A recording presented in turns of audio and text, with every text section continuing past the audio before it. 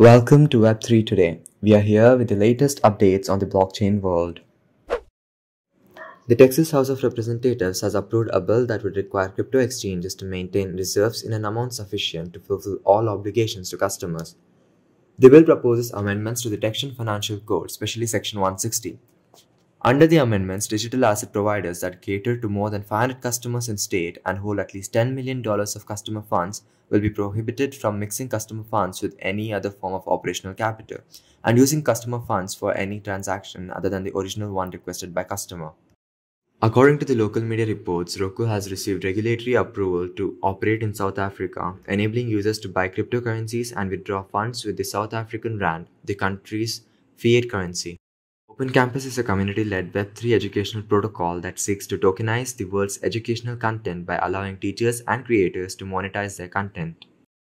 Gemini has announced plans to establish an offshore derivatives platform. The Gemini's Foundation's first product will be a perpetual Bitcoin contract denominated in Gemini dollars, followed by a perpetual Ether contract also linked to GUSD.